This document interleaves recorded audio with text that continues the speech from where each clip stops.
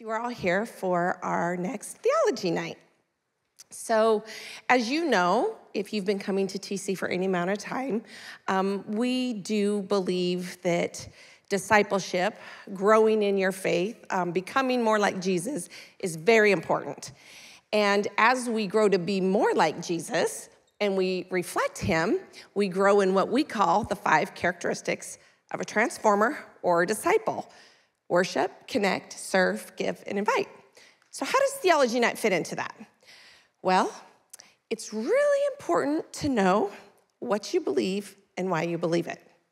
Because otherwise, how is your faith gonna grow if you don't even know the person that you're believing in, right? And so, or I should say the persons, which we're gonna talk about tonight. So we're glad you're here. It's an opportunity for you guys to hear Derwin teach on theology. You'll hear things about, I'm sure he'll share some of his stories, and it's an opportunity. Then we'll have some time of Q&A. We've been collecting questions for the last couple of weeks, and so we'll have some time of Q&A. But I'm gonna open us in prayer, and then we will get started. Lord, thank you for today. Thank you for the brisk, chilly weather and the beautiful sunshine. Lord, thank you that we live in a time and in a place where we can come together and we can freely learn about you. We can talk about you. And God, thank you that you want us to know you.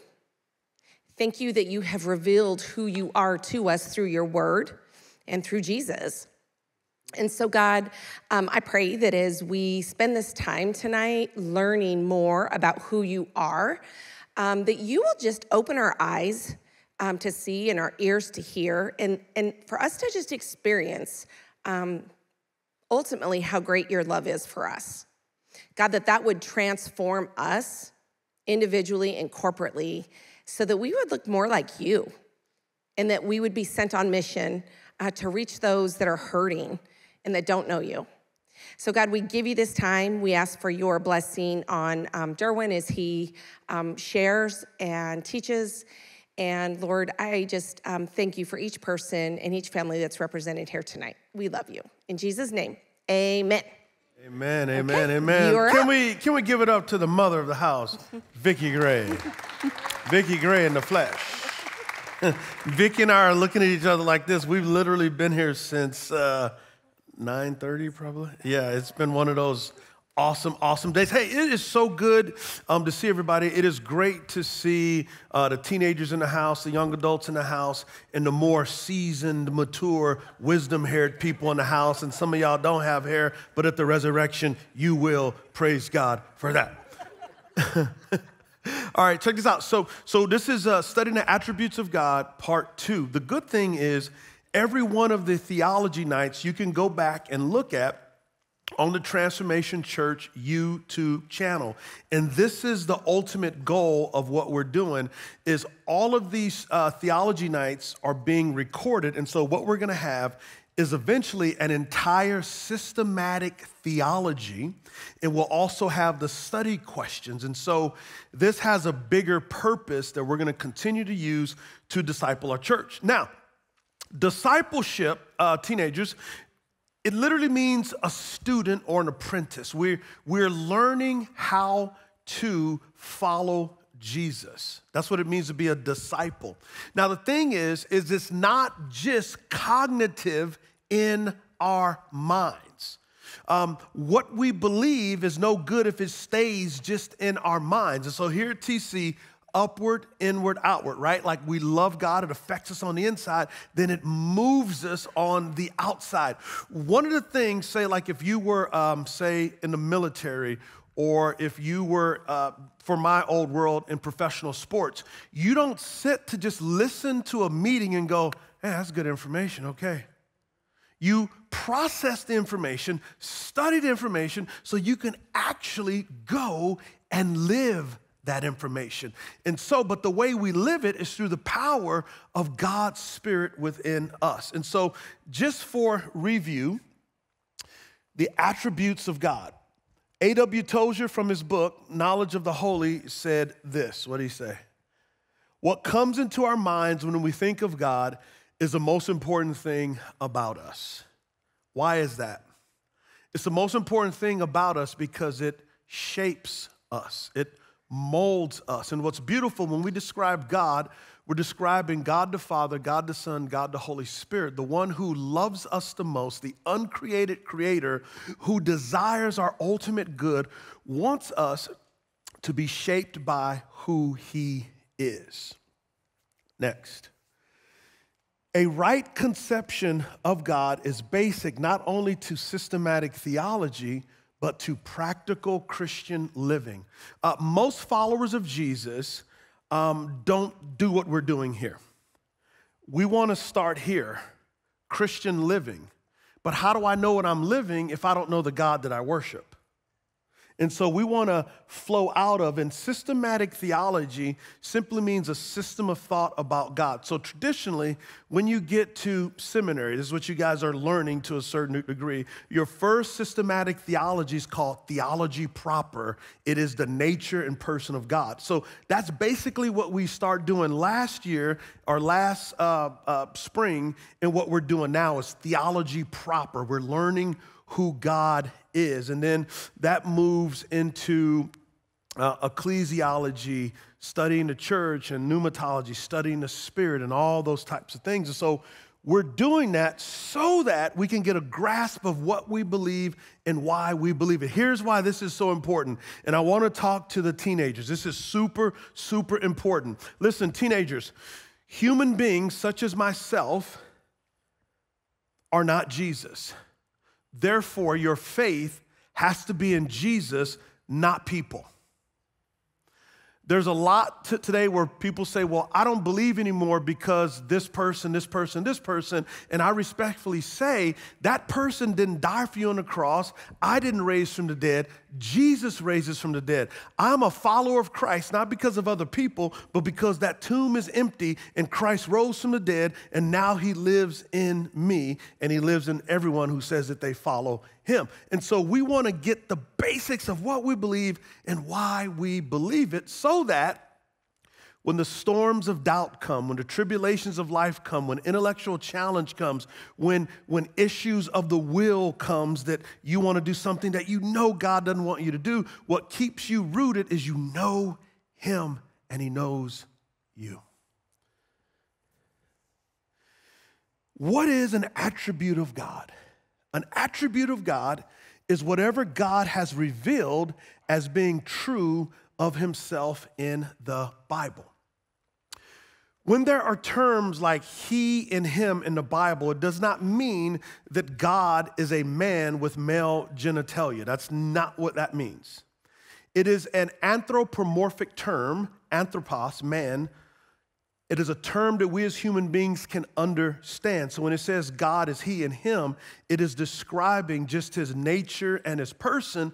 But the Bible also describes God as a chicken placing us under his wings. So we don't think God is a giant chicken, do we? Right. That would be weird, like, Rawr. Now, God, meaning Father, Son, and Spirit, is like Jesus because Jesus is the visible image of the invisible God. So something that I'm grabbing more and more and more is this. How beautiful is this? That the living God of the universe says, you want to know what I'm like? I'm going to become one of you in Jesus of Nazareth. And you're going to see the face of God in Jesus. We're going to see what God is like. If you ever want to know what God is like, look at Jesus. If you want to know what human beings can become, look at Jesus, because Jesus is 100% God the Son and 100% man. As man, he is the prototype of what we can become. As eternally God the Son, he shows us the face of the Father. That is a generous and gracious and good God who would do that for us, that we don't have to live in mystery. Where do we get this from? The Apostle Paul in Colossians chapter 1 15 through 20. Colossians was written to multi-ethnic churches in Colossae, Jews and Gentiles, people from all types of backgrounds. And there's a lot of things Paul could have told them in chapter 1, but he tells them what's important is who Jesus is. He says this about Christ. He is the image of the invisible God. So our God is spirit. He doesn't have body parts. He is spirit. He is invisible. He is the firstborn of all creation. What does this mean, firstborn? This word here in Greek does not mean like Presley Gray as Derwin's firstborn. This Greek word here means preeminent over. It doesn't mean to be created. It's talking about preeminence over creation. And watch what the rest of the scripture says. For everything was created by him. Everything. In heaven and on earth. By the way, heaven is not like we get in a spaceship, make a right turn at Pluto. It's all around us, guys. There's an unseen world all around us right now as we speak. Heaven for the Jewish people was synonymous with God's presence. God lives in a domain and a realm beyond ours, and at times the veil is very, very thin. The visible and the invisible, whether thrones or dominions or rulers or authorities. This is speaking of the angelic realm, the angels. There's different ranks of angels, as well as the demonic realm.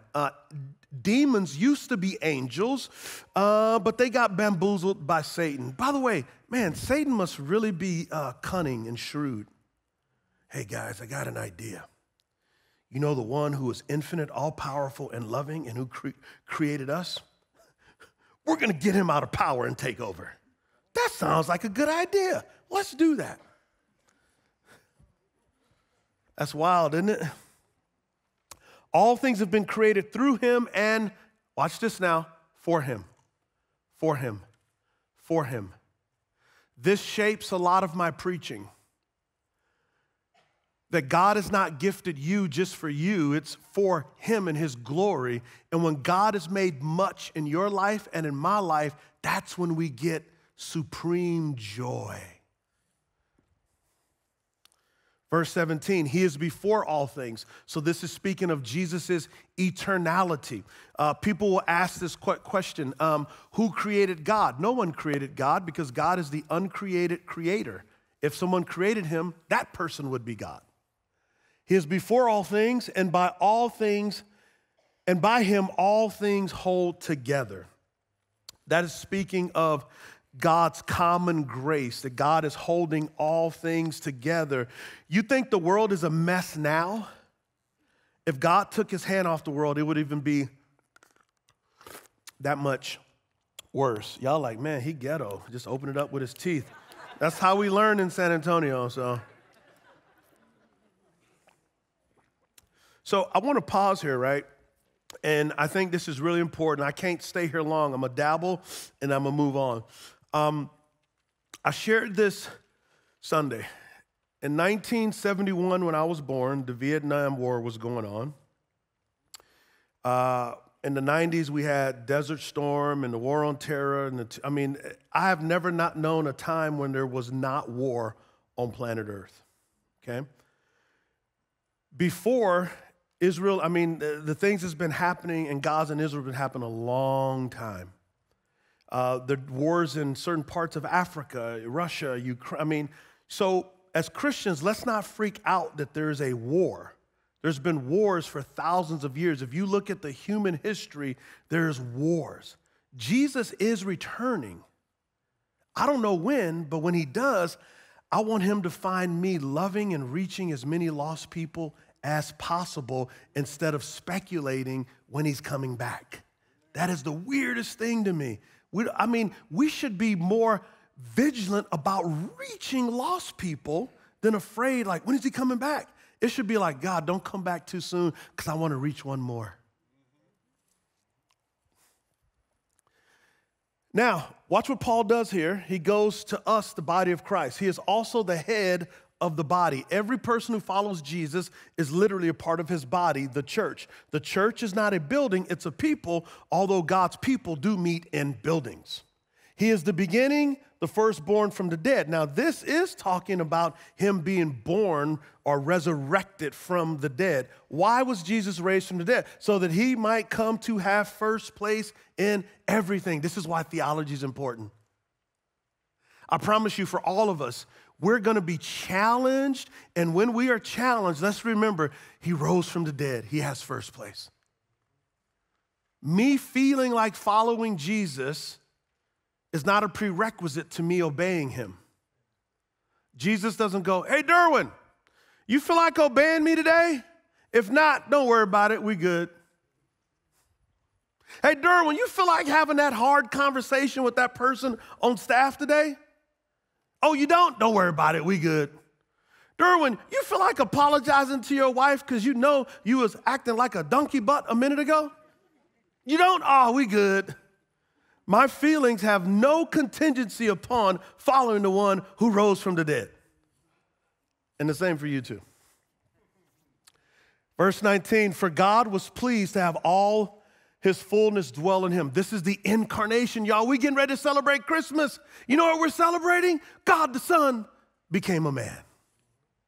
And through him to reconcile everything to himself. Reconciliation means there was a great divorce and there's a remarriage. Whether things on earth or things in heaven, the blood of Jesus is not only going to fix human beings, it's going to fix this broken world. How? By making peace through his blood shed on the cross. The cross of Christ is immense. So if you want to know what God is like, look at Jesus, because he is the image of the invisible God. So I wanted to lay that foundation for us. Let's look at some of the attributes of God. First, God is love means that love is not what God does, but who God is. Love is not something that God does. Love is who God is. We don't make God loving. God already is loving. All of God's attributes flow from his triune, loving nature. Before time ever began, people go, what was God doing? God was enjoying himself in a celebration of eternal love as Father, Son, and Holy Spirit, and salvation is an invitation to the celebration. This is what I mean. 1 John 4:8-11, the one who does not love does not know God because God is love. God's love was revealed among us in this way. Here's the ultimate litmus test of God's love. God sent his one and only Son into the world so that we might live through him. That's an invitation into the very life of God. Yes, there's forgiveness of sins, but what good is forgiveness to someone who's dead? Forgiveness is only good to someone who's alive. And so when Jesus forgives us, he makes us alive, and we are alive to participate in the God of love. Now, let me pause here. We live in a culture where people go, well, God is loving, so everything goes. No. If someone breaks into my house and want to hurt my wife and kids, I'm a pacifist. I'm a pacifist. Because it is loving to protect my family. It is equally loving for God to say, sin is killing humanity, and I have to isolate it and separate it if it doesn't want to be changed. You know what I'm saying? Okay. Let me move on from here. Let's go to the next one, because I'm going to run out of time. Okay, let's look now at the faithfulness of God. The faithfulness of God means that God is being who he is. He cannot cease to be what he is. He cannot act out of his character. God is faithful through the Son by the Spirit's power to redeem creation and those who have allegiances to Jesus in faith. Now, God being faithful, we have to be careful because we will throw some American dream theology into it and go, God, I lost my job. I thought you were faithful. And he's like, let me look in the scripture where it says, I'm going to make sure you keep your job. What if you didn't work good at your job? What if you kept showing up late at your job? Or what if you work 5 years at a job and then the team calls you and say, we don't want to sign you, and you start crying and you call your mentor and you go, the Colts don't want me to play for them anymore. And your mentor goes, praise God. And I said, no, they don't want me. He goes, I know, praise God. Because when God closes one door, he opens another door. And before you know it, I'm here in Charlotte, North Carolina. But then I'm on the team and I hurt my knee and I can't play the rest of the year. Is God not faithful? He's very faithful. You know why? Because all I did was study my Bible for the whole year and rehab my knee. They paid me $500,000 to read the Bible. I think God is very faithful. And a lot of that was used to sit in the seats where you're sitting at right now. God is faithful. Listen, young people, even when you can't see it, trust him. When you can't see his hand, trust his heart. He is faithful and he is good and he is moving when you can't even see it. He's faithful. Ephesians 1:11 through 14. Can you go back? Thank you. In him we have received an inheritance because we were predestined according to the plan of the one who works out everything in agreement with the purpose of his will, so that we who had already put our hope in Christ might bring praise to his glory. In him you also were sealed with the promised Holy Spirit when you heard the word of truth, the gospel of your salvation, when you believed. The Holy Spirit is the down payment of our inheritance until the redemption of the possession to the praise of his glory. God is always working and moving, even when we can't see it. Have you guys ever seen someone working on a carpet? And so when they're working on it and you look at it, it looks like a mess, but then they turn it around and the carpet is beautiful. A lot of times our lives look like a mess, and then God turns it around and you go, oh, now I see. It's easy to be faithful when everything looks good. One of the ways that you know that you're walking with the Lord is when the situation don't look good, but you trust him because he's good and faithful. Now let's look at the next attribute, the goodness of God. The goodness of God is that which moves his heart to be kind, affectionate, and benevolent towards humanity. Our triune God takes pleasure in our happiness. So let's pause here. And teenagers, I want you to dial in young adults, right? And this is a basic question, but we have to answer it more and more and more because it's important. If God is good, then why is Gaza being bombed? Why was 1,400 Jewish people massacred? Why is there so much evil and brokenness in the world? And it's not because of God, it's because of people. God was very clear. Hey, love me and love your neighbors, you love yourself. When you don't, bad stuff's going to happen. One of the things that God gave us is free agency or free will. And so we use that agency to do horrible things. And I'm so glad God didn't say, you know what, guys? Y'all are a mess. I'm done. No, he stepped into human history as a poor peasant Jew and said, I've come to heal the world by being wounded. I've come to die so you can stop killing each other and live. So keep that in mind when someone goes, well, if God is good, then why is there so much evil? And God is not responsible for it. We are.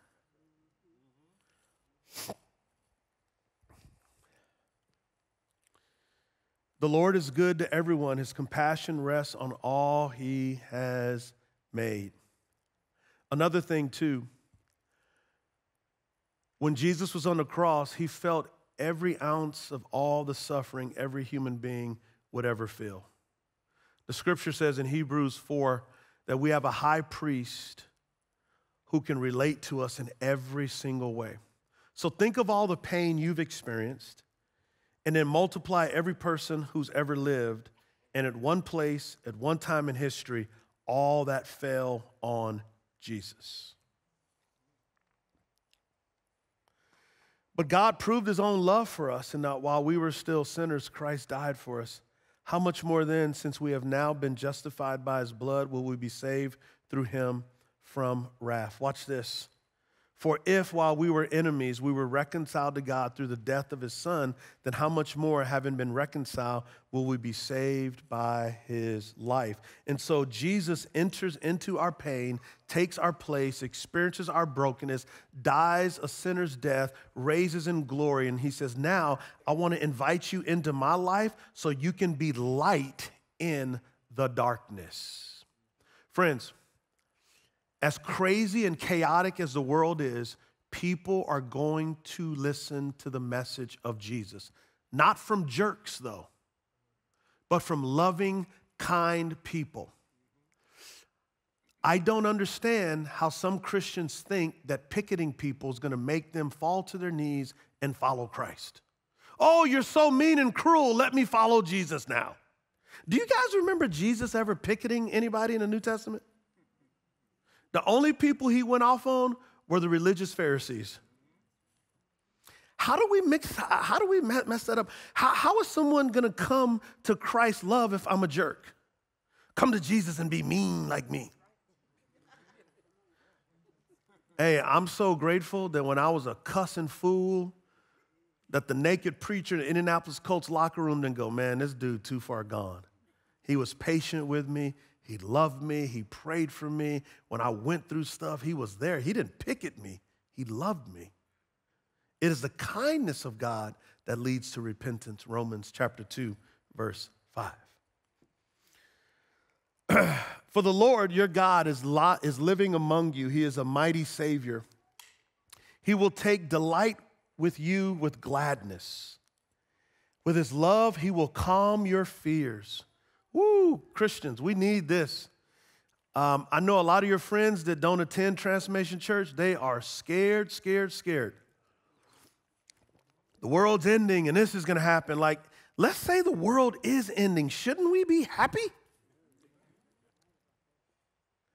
Oh, no, persecution's going to come. Well, if you put me in jail, guess who I'm going to tell you about? Jesus. If you kill me, guess who I'm going to be with? Jesus. It's a win-win situation.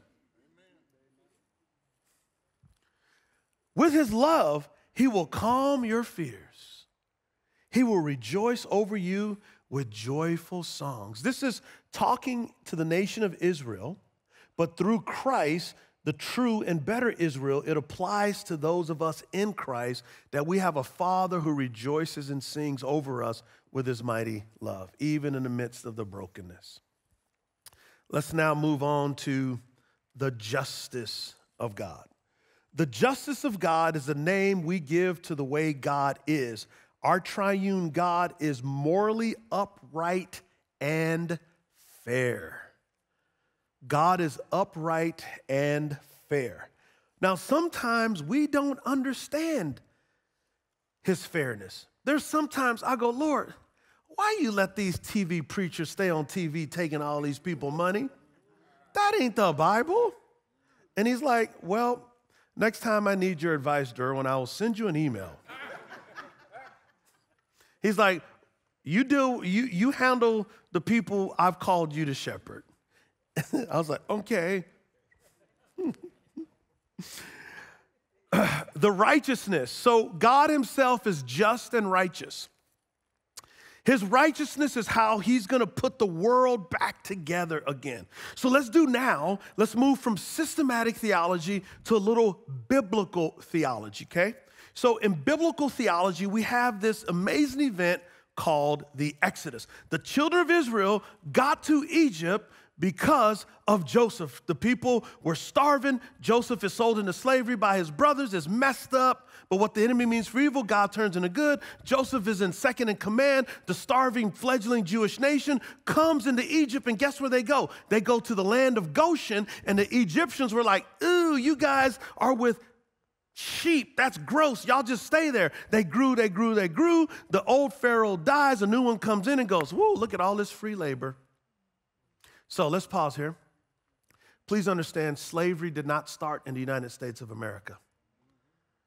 Let me say that again. Slavery did not start in the United States of America. As long as people have been alive, there has been injustice and slavery. The British would enslave the Irish. Oh my gosh, don't even let me get to the Baltic countries. Oh gosh. We heard a story in Germany where the Russians kidnapped some Germans, took them to Siberia, made them build railroad tracks and fed them cigarettes, vodka, and beer. No, cigarettes, vodka, and bread. So I'm saying that if we're not careful, particularly us as black Americans, we'll think we're the only ones that have gone through slavery, and we won't say nothing about the African tribes who sold other Africans to the Portuguese. Sin is a sin, is a sin, is a sin, regardless. That's why we've got to be people of the cross. God's justice, so Israel gets set free because of the Passover. The blood is over the door. The children of Israel, they running through the Red Sea. It was glorious and all this stuff, right? Then God says in Exodus 20, I am the Lord your God who freed you from slavery in Egypt. Therefore, have no other gods before me. And it goes into the 10 commandments. The first 4 commandments deal with loving God. The next 6 commandments deal with loving your neighbors, you love yourself. So upward, inward, outward was God's idea of how to heal a broken world. That was his justice. That was his righteousness. Israel had that job and they utterly blew it. Instead of reaching the Gentiles, they became like the Gentiles. But what does God do? God don't give up. He goes, oh yeah, we got a suffering servant that's going to come. King Jesus is going to come and he is truly going to live upward, inward, outward. Jesus' life is the justice and righteousness of God that is going to heal the world, and you and I get invited into it. But how do we get it? By grace. This righteousness is given through faith in Jesus Christ, who all believe. The life Jesus lived is given to us as a gift. Friends, that is epic. There is no difference between Jew and Gentile. One of the ways Paul overcame racism in the early church is by saying, listen, Greek people, how can you look down upon Jews when they're as righteous as you are? Jews, how can you look down on the Africans when they're as righteous as you are? What if we as God's people looked at each other instead of as Republicans and Democrats or whatever, but as the righteousness of God? And if I'm prejudiced against you and you're prejudiced against me, we're being prejudiced against Jesus because it's Jesus, his righteousness, that we're ignoring. That's how Paul built multi-ethnic churches. We make it so difficult. For all have sinned and fall short of the glory of God, and all are justified freely, righteousness, by his grace through the redemption that came by Christ Jesus. For God presented Christ as a sacrifice of atonement. Teenagers, the word atonement means to smear or wipe over one time a year on Yom Kippur. The Jewish high priest would go into the holies of holies where God's presence was, and he would pour the blood of an unblemished lamb over the mercy seat where the 10 commandments were, and that was to atone or wipe over the people's sins. And so Jesus is our eternal day of atonement. Our sins are wiped away, forgiven, forgotten, through the shedding of his blood to be received by faith. Received by faith. Not received by good effort, received by faith. We are people that live by faith. Not faith in our faith, but faith in Jesus. He did this to demonstrate his righteousness or justice, because in his forbearance, he had left the sins committed beforehand unpunished. He did it to demonstrate his righteousness at the present time, so as to be just and the one who justifies those who have faith in Jesus. I'm going fast, but I'm about to hit the brakes and put it in park. I hope you caught this. Look how beautiful our God is. He is just. He's like, because I love you, I have to deal with this cancer called sin. I got to deal with it or I wouldn't be loving. But guess what? The way I'm going to deal with it is by giving the righteousness of my son to you. Wow. That is utterly epic.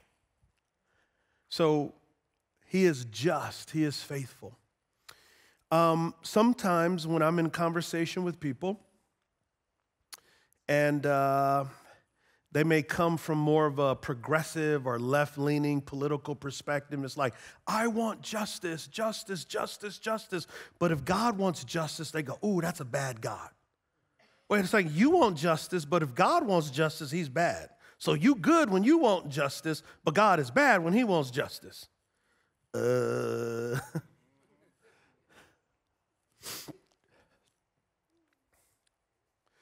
mercy of God.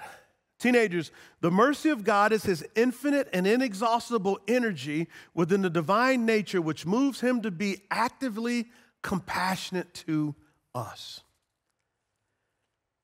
Here's something that will change your disposition and mine. When you wake up in the morning, thank him for oxygen. So you know it doesn't have to be this way, right? Like when you look at planet Earth, in our solar system, in our galaxy, it doesn't have to be this way. The Earth and our galaxy is at such a pinpoint precision that if anything was off a little bit, we wouldn't exist. As a matter of fact, physicists say that we live in the Goldilocks arm of the Milky Way galaxy where life just happens to be, where creation just happens to be perfect for humans to exist. So like when you breathe or you see the sun, like be grateful because it doesn't have to be that way. He's merciful to us in a multitude of ways. Now let's look at the grace of God. The grace of God is the good pleasure of God that inclines him to bestow benefits upon the undeserving. Wow. Think about that for a minute. The grace of God, the grace of God. That God himself meets us, not only in the moment of salvation, but in every single thing.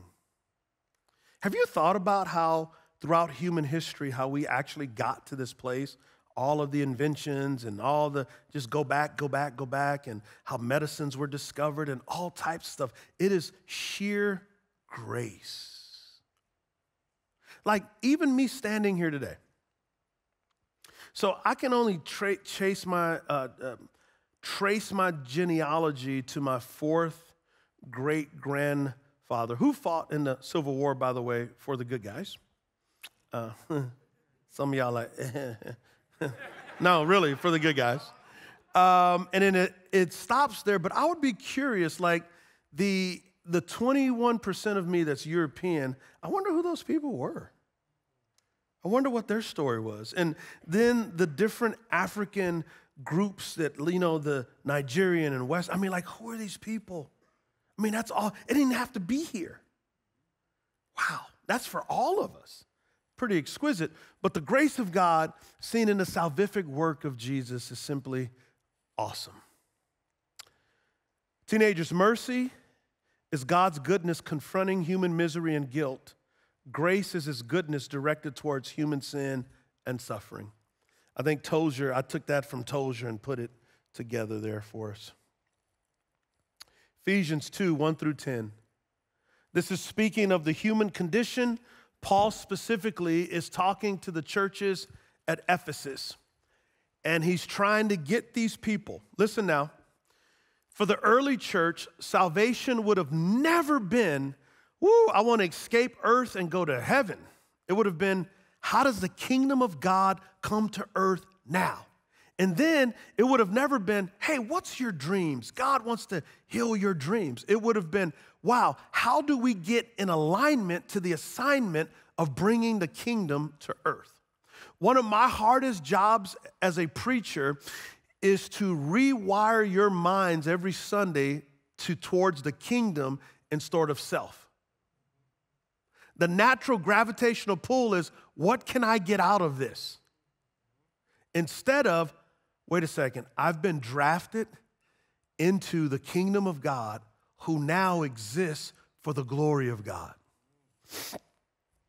And you were dead in your trespasses and sins, which you previously walked according to the ways of this world, according to the ruler of the power of the air, the spirit working in disobedience. So verses 1, 2, and 3 is a pretty dim perspective of every single human being, that this is all of us. So you know what that means? Humility. We all too previously lived among them in our fleshly desires, carrying out the inclinations of our flesh and thoughts, and we were by nature children under wrath, as the others were also. So without Jesus, we are under judgment. Now, we live in a day and age where people go, well, no, there's no such thing as judgment. But in every factor of life, there is. Case in point, for some of you, you have beautiful wives, handsome husbands, but there was a judgment day to see if you qualified to get them. Henry, I know your dad is handsome. Like, look at him. He's just handsome. He's smiling right there. But he had to impress your mom. It wasn't like she was like, hey, I just like you. Amen. What's his mother tongue? Estonian, yes. So he probably don't understand half of what I'm saying, but it's cool though. Even to get my wife, there was a judgment day. Do you pass the test? In school, do you pass the test? At work, do you pass the test? Do you pass the test? There's only one test we can never pass, but God passed it for us. Watch this now. I love this, but God. Man. Now that right there is a great mission statement for life, but God. Who is what? Rich in mercy. Because of what? His great love that he had for us. Do you guys know who the rapper Little John is? What? Okay. I mean, I'm going to preach this like Little John. But God, who is rich in mercy. Okay. Because of his great love that he had for us. What? Watch this now, verse 5. He made us what? Alive with Christ, even though we were dead in our trespasses and sins.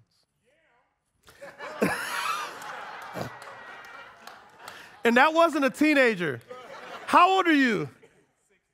67. Young at heart. Yeah. Here we go. You are saved by grace. Verse 6, he also raised us up with him and seated us with him in the heavens in Christ Jesus. Right now, we're seated with Jesus in the throne room of God, yet we're here, meaning Christ is in us. Why? So that in the coming ages, he might display the immeasurable riches of his grace through his kindness to us in Christ Jesus. Let me give it to you in the Derwin Gray translation, verse 7. God is so gracious that he displays you and I to the angelic and demonic realm and say, look how great my grace is. Look what I have done. I have saved them. I have forgiven them.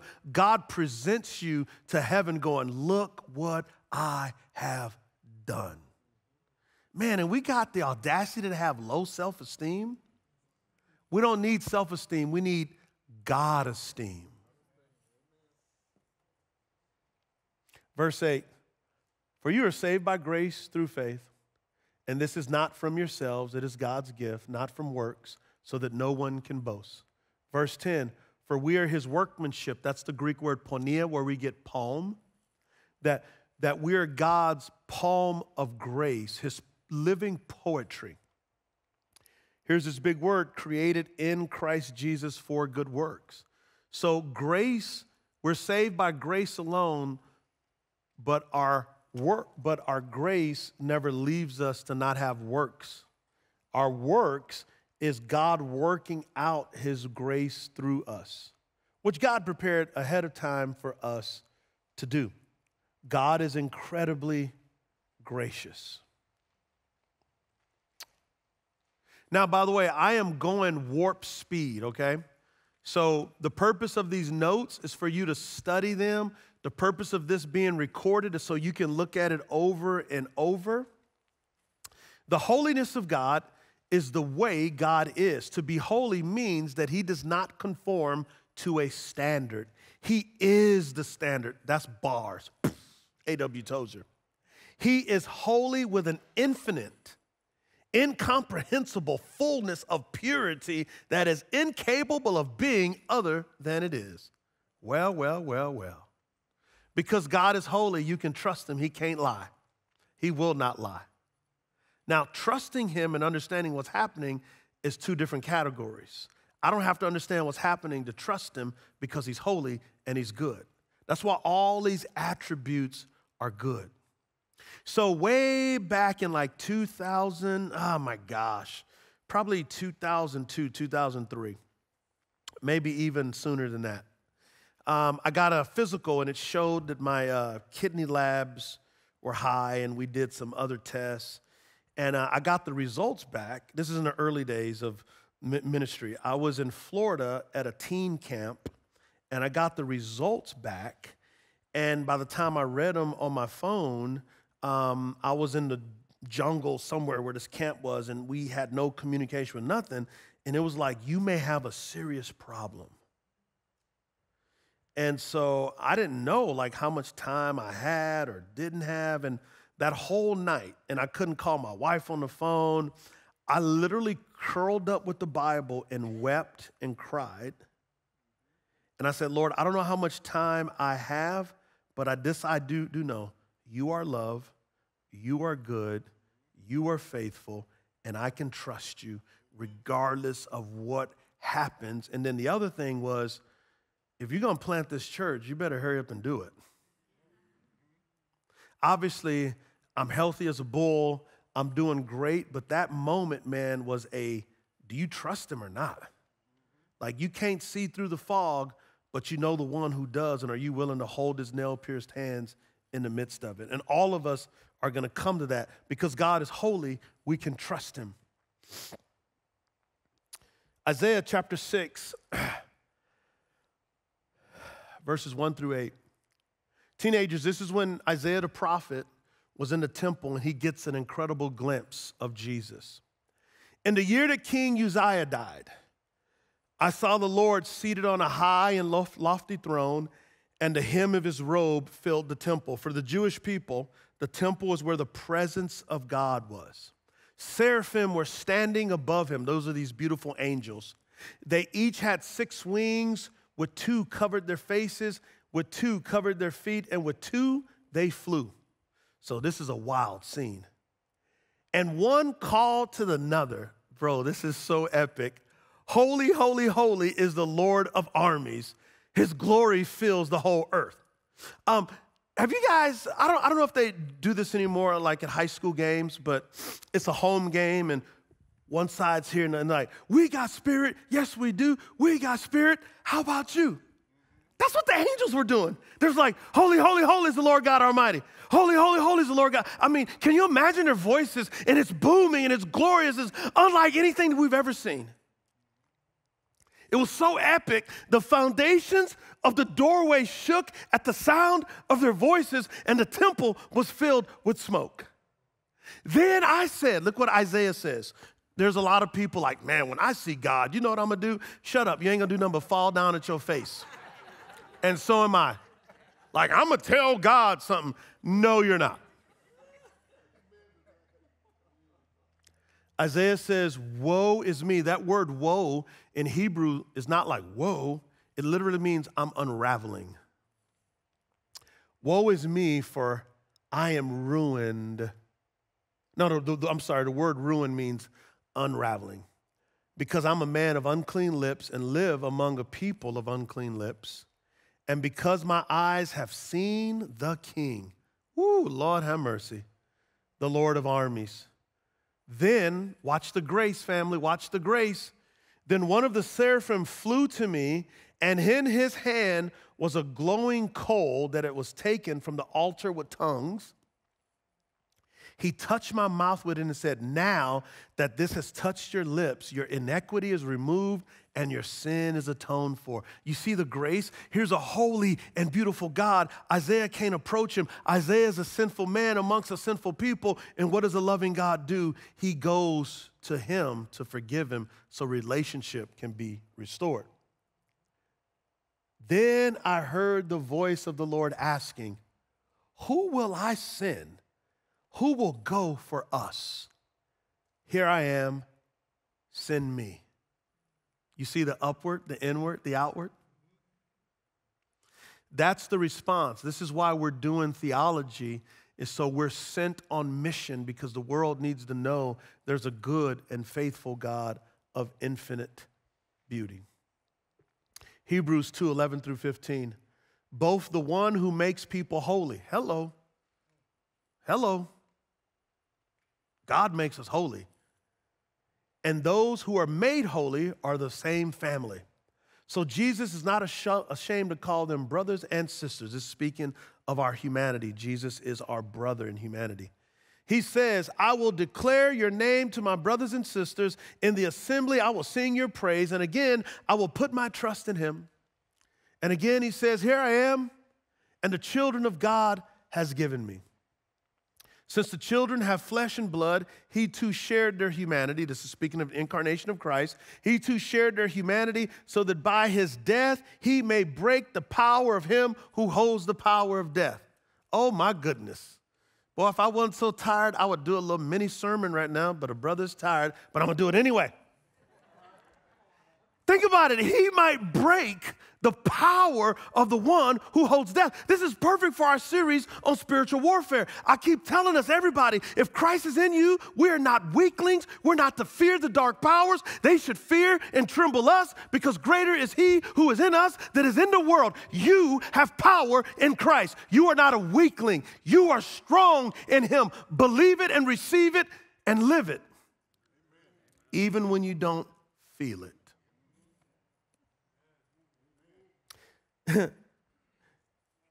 That is the devil, and free all those whose lives were held in slavery by the fear of death. So man, now that we got freed, it's time for us to go free some people. Can I challenge you with this? I don't know if you noticed, but I have a whole different level of urgency about reaching lost people. I park at the Starbucks a couple times a week to reach lost people.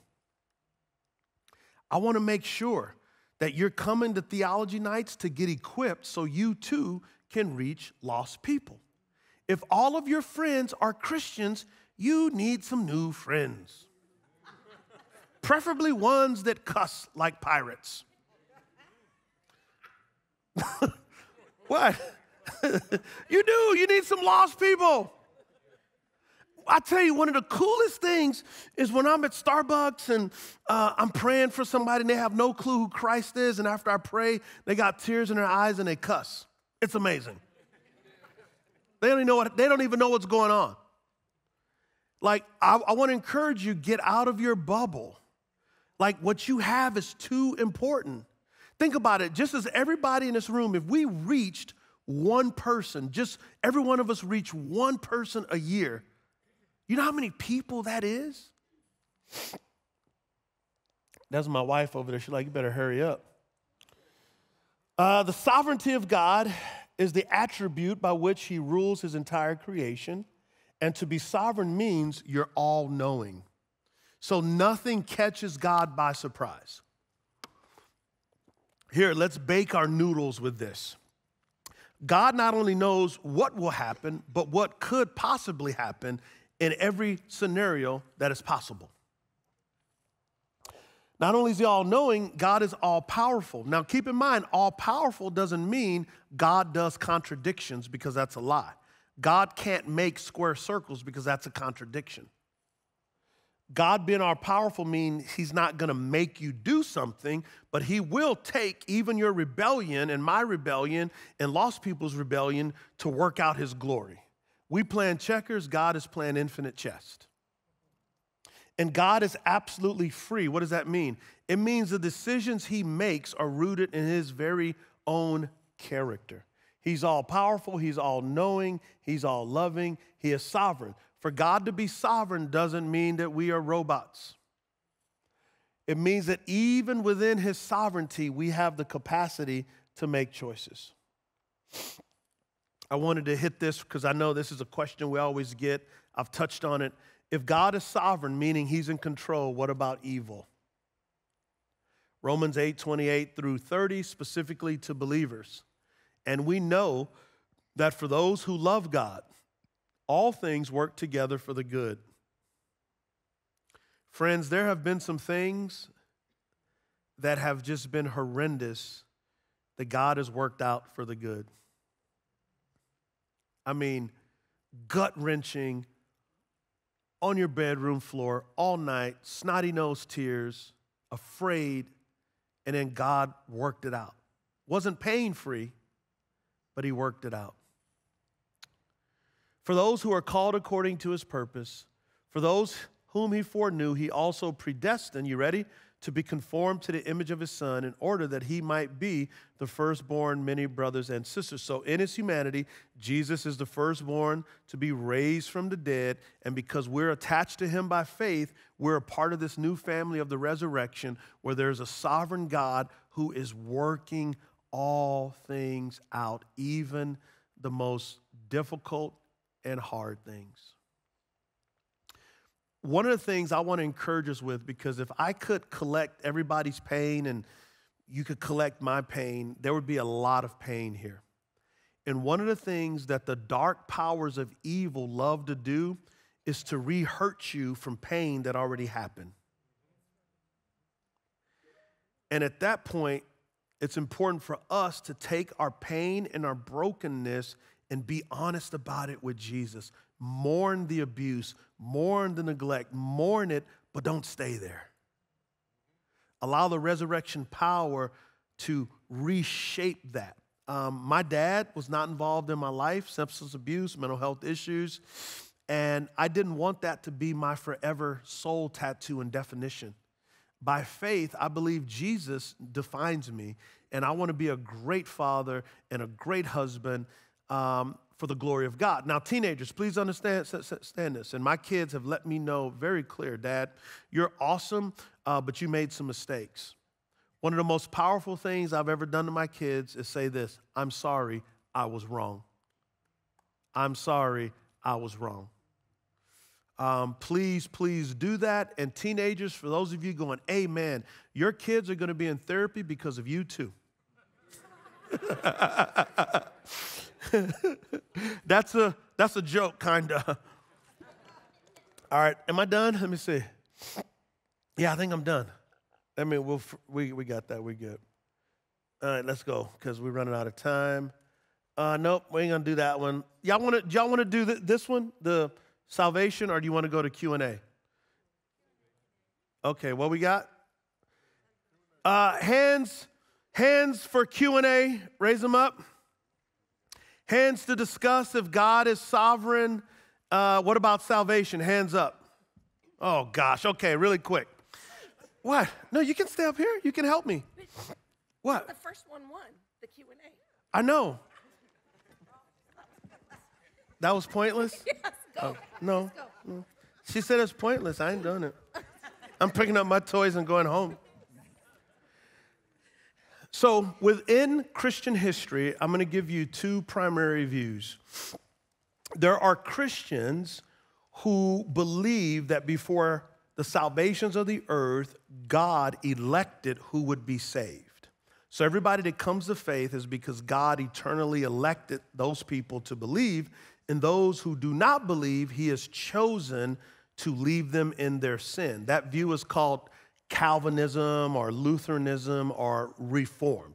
There's another view after a guy named Jacob Arminius around the same time, and his view was no, God knows who's going to believe, and salvation is offered to all people, and the Holy Spirit frees their will to believe. So God is still sovereign in that they believe or reject, but God still initiates. Now, some Arminians believe you can lose your salvation. Our perspective here at Transformation Church is we believe Jesus Christ himself is the elect one. Before time ever began, God the Father elected Jesus to be the Savior of the world, and all those who have faith in him enter into him. You can only have faith in him because the Holy Spirit frees your will to believe. And once you're in Christ, you are eternally in Christ.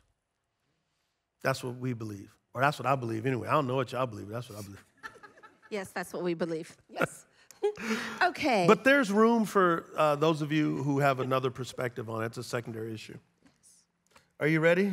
I'm ready. That was amazing. Thank you. I appreciate it. So this is what happens at our house. Like, walking around, like, just, and I'll be like, can I get coffee? And then we'll talk. Oh, no. Okay, hold on. Oh. That's half the story. Okay, Transformation Church, there's always two sides to the story. So typically, she gets up earlier than I do. And once her mind gets going, she wants to work out the thoughts. But I need coffee before I can begin to entertain the thoughts. Okay. And so you be getting me in the morning. Yeah. Oh, but you get me at night. That's true. Yeah. That's true. Already said, uh-oh. That's true. And our son is like her, and our daughter's like me. Yeah. So, So we be getting each other. Spiritual formation. It's spiritual formation. You got a lot of patience. Yes. Yeah. Yes. Anyways, that was amazing. Your mom be doing that too. I know. Maybe that's where you got it from. Somebody do some of him. Look at, y'all, we have too much fun. No, that was incredible teaching. And it is a lot of information. So please take your time to go through the scriptures at home and notes. And you have to like wrestle with it, right? To make it your own. Mm-hmm. And so, but these are things that impact your life on a daily basis, whether we realize it or not. So there are a few questions that we have gotten over the last couple of weeks. Okay. And I kind of tried to go in order, but I thought this one was amazing. This was a question submitted from a 9-year-old. Mm-hmm. Why does God stay invisible? That's a great question.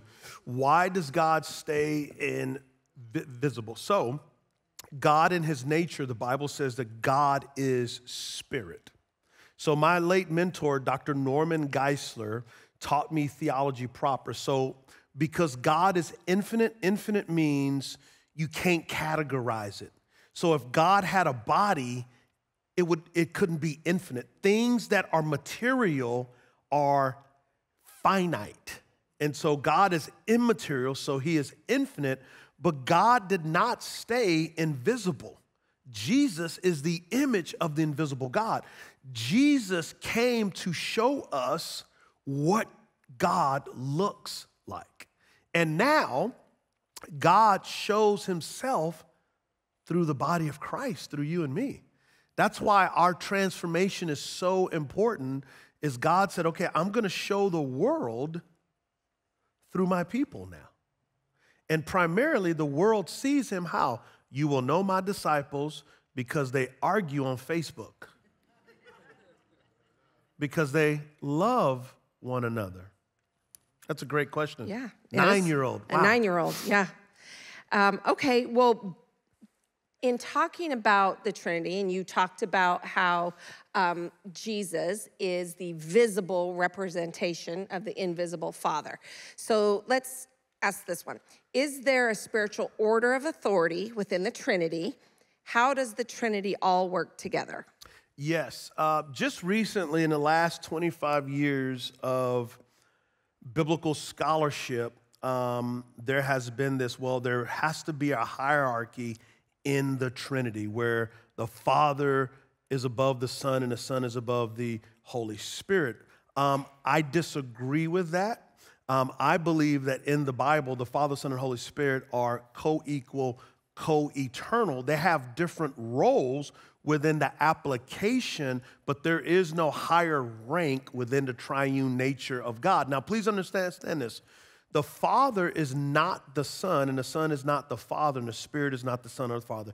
3 distinct persons who share one eternal being. So think about a triangle.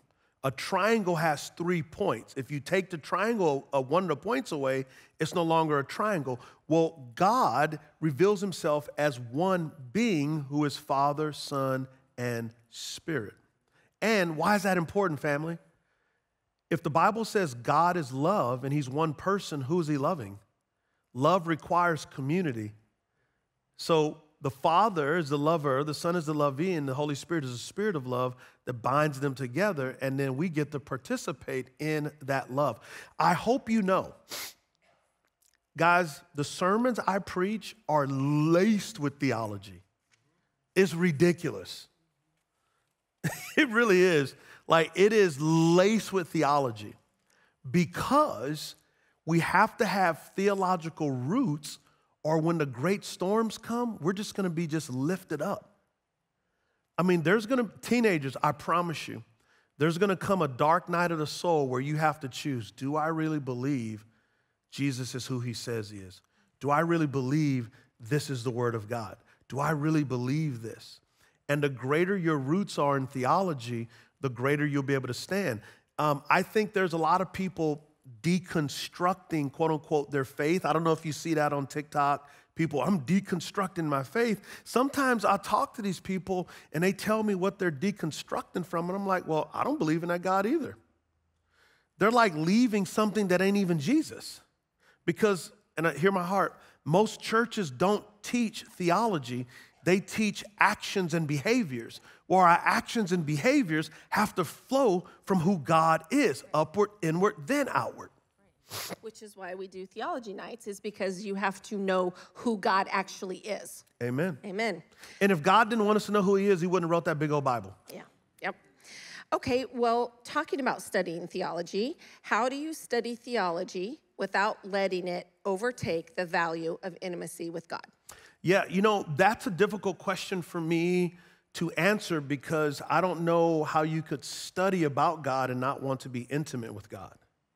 That would be like me studying my wife and not wanting to know her more personally. I think what happens is the dark powers get in and we think knowing something is actually living something. James 1:22 says, be a doer of the word, not merely a listener of the word, deceiving yourselves. And so the more we study theology, right? The Apostle Paul says, and Philippians 3:8, I consider all things as lost compared to the surpassing value of knowing Christ Jesus my Lord. I consider all things as dung, is what he says, compared to knowing Christ Jesus my Lord. And so our study of theology should move us to love him more, not less. Now, in John chapter 5, 39 through 40, Jesus is talking to the Pharisees. And by the age of 12, Transformation Church, Pharisees had to know from Genesis to Malachi. Not word for word, but they had to know the ends of it, or they could not advance. So Pharisees were very studious in the Torah, in the Tanakh, the Old Testament. And Jesus tells them, you study the scriptures diligently because you think in them is eternal life, but the scriptures testify to me. I don't know if you've noticed, but when I preach and teach, Jesus is the highlight of the sermon regardless of any text. Yes, amen. Okay, what aspect of God's character should be the first one shared with non-believers? What do you think? Well, I don't know that I could give a formula. For me, it would be based on where that person is. Mm-hmm. It may be somebody that is just feels like God hates them, maybe because of their past sin or something. And I would probably start with God is love. Yeah. Right? Yeah. So for me, I would say it really depends on just where that person is. Yeah, and I would agree with that. I think there's a bigger principle here at play. Before I know what to say about a person and the attributes of God, I need to know that person. I think a lot of times we as Christians are so quick to talk. What if you went to the doctor? Doctor walks into the room and just starts prescribing medicine, and you don't know any of the symptoms. He don't know anything about you. You know what I mean? So when you listen to a person's story, you begin to hear their pain points. You begin to hear their hurts. You begin to hear their needs. And we see that with Jesus. With the woman at the well, Jesus is waiting at the well. He doesn't say, hello, woman, you harlot. You're such a sinner. Now he's like, hey, can I have some water? And she's like, wait a minute, you're a Jew. You don't ask us Gentiles, and I'm a woman, and you want water? Well, if you knew the water I give, you'd never be thirsty again. Well, give me some of that water. Well, go get your 5 husbands. Hello. So be a better listener. My grandmother taught me this. Dewey, you got 2 ears and 1 mouth for a reason. Listen more than you talk. So we got to listen to people's stories. Then we can apply the beauty of the gospel to where they are. And by the way, people want to share their hurts and pains, y'all. They really do. They just don't want to be bombarded by jerks. Like, don't be so fast to try to put the fish in the boat. That's good. Thank you, babe. Yes.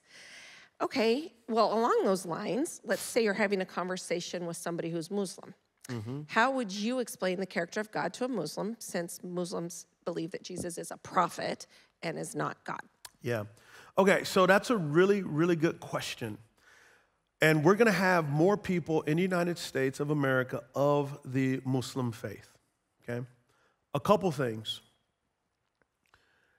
What we're seeing right now in countries like Iran, Iraq, all over the Middle East, is we're seeing Muslims come to faith in Jesus, not because of missionaries, but because Jesus is coming to them in dreams. When we were in Berlin, we met a young lady. She was a Kurd from Iraq. And, Iran? Iran, I think, maybe. Oh, one of them. Yeah, one. I'm sorry if I messed it up. Yeah, I think it was Iran. And she was a Muslim, and Jesus came to her twice in dreams, and now she goes throughout Europe sharing the gospel. Naeem Fazal, who's a pastor in North Charlotte, a church called Mosaic, came from Pakistan, and when he came to America, his brother became a Christian, and he was going to kill him.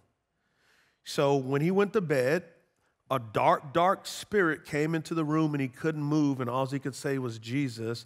A bright light that was full of love came into the room. He woke up the next day, said, I'm going to be a Christian, and I'm going to be a pastor. So stories are important. Theologically, Muslims believe in what's called a solitary monotheism. They don't believe that God is triune.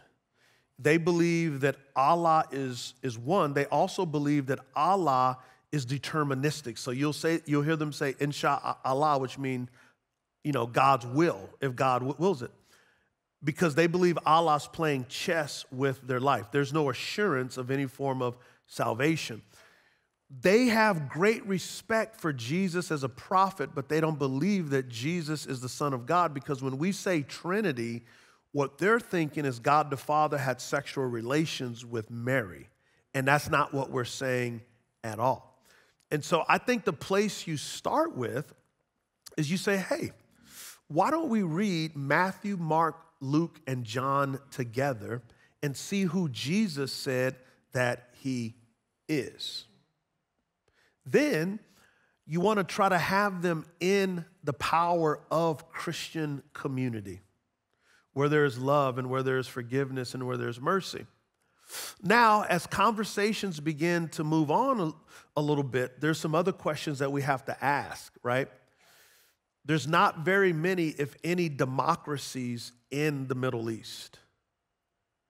And so that worldview doesn't lend to a lot of aspects of freedom and aspects of with women as well, right?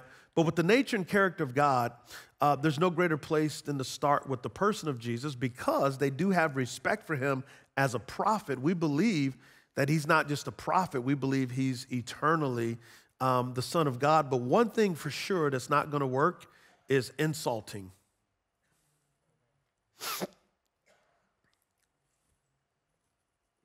Yeah. Are we done? Yeah, that was good. Yeah, that was good. I thought you were going to say something else. No, I was like, I'm done. Okay. You want to say something? No, that was good. Okay. Well, we are out of time. Thank you again for coming tonight. Let's give him a round of applause. Great job. Thank you for pouring out your wisdom on us. As a reminder, all the Theology Night videos are available on our YouTube channel. And I think we're ready to pray and close, and then we got to do our benediction. Okay. Yeah. Let's pray, family. Okay. Father, in Jesus' name, you're epic and you're beautiful and you're great. Thank you for revealing to us who you are through your inspired, inerrant word of God. May we be a people that love deeply because we're deeply loved. May we be a people of worship because you're so good. And may we be a people of mission to reach the lost because you came to seek and save the lost. Bless everyone in Jesus' name. Amen.